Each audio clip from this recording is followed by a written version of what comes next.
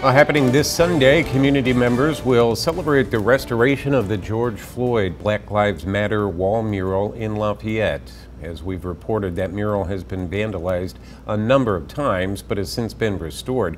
The gathering starts at 3:30 on the lawn outside Trinity United Methodist Church.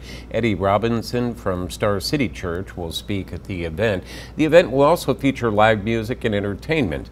At about 4 o'clock, guests are invited to join in a longer, in-depth discussion about the mural and race-related topics.